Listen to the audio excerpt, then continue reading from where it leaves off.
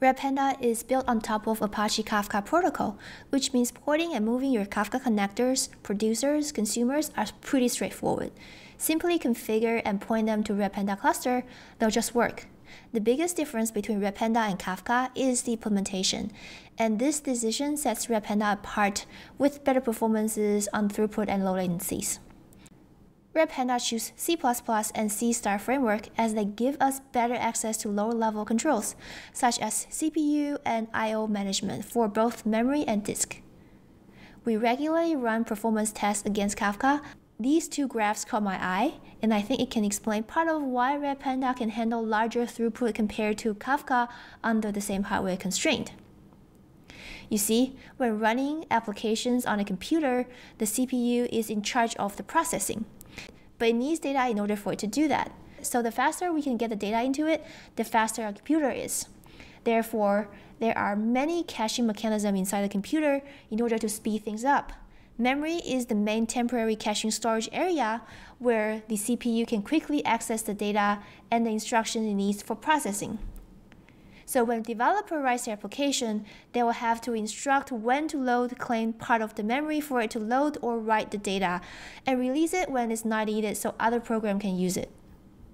But let's face it, managing this memory can be complex, and most of the applications are not memory intensive.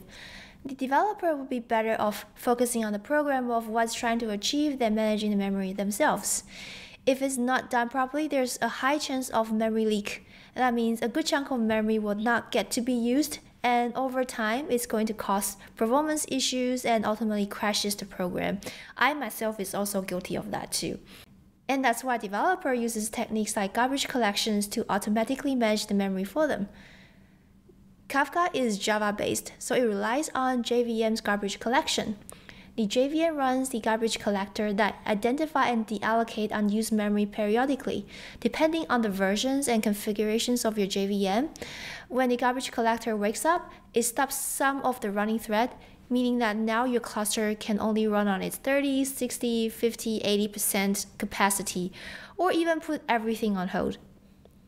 As data being created and destroyed during garbage collection, memory used to store the data can be fragmented, leaving small gaps of unused memory scattered throughout.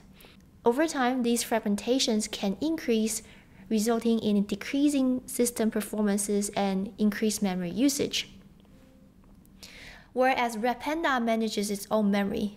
Paired with thread per core architecture, I did a video about it. I'm going to link it down below, but long story short, thread per core architecture is assigning each CPU core to its own dedicated thread for efficient parallel processing and avoid context switching.